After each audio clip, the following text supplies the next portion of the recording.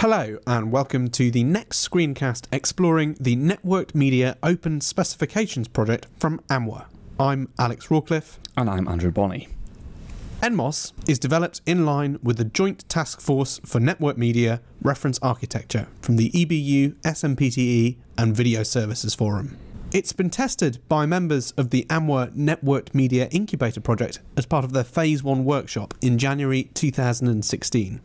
And all of the work that we're talking about in these screencasts is currently a work in progress. In this screencast, we're going to talk about connection management, which involves interaction between the node and query API. In NMOS, connection management involves the creation and removal of connections between senders and receivers on nodes. And importantly, it's completely agnostic to transport type.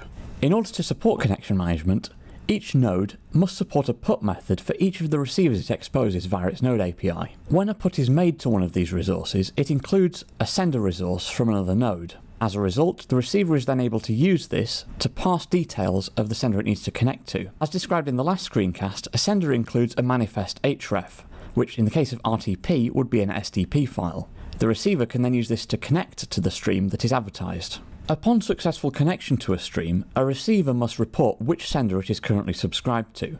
This is done via the receiver resource in its node API. In a registry-backed discovery architecture, as discussed in the last screencast, the query API can be used in order to source details about all of the senders and receivers in a system.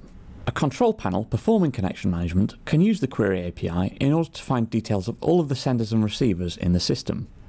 When any receiver's subscription is updated, its details will be re-reflected via the registration API to the query API, and a connection management panel can be updated with the current system state as a result. This sequence diagram illustrates how a user, using a user interface, would make a connection between a pair of senders and receivers. The diagram is included in the technical overview document on the NMOS public GitHub. That's it for this screencast. Next time, we'll talk about in-stream identity and timing, understanding how carrying grain identity via RTP and end-to-end timing and synchronization are possible in NMOS. Thanks for watching. If you want to find out more about the specifications that we've talked about in this screencast, you can go to the NMOS TV GitHub. Alternatively, members of the NMOS Networked Media Incubator project can find more detail on the NMOS.tv project page and also on resources held by the project. Finally, for information on the JTNM reference architecture, go to jt-nm.org.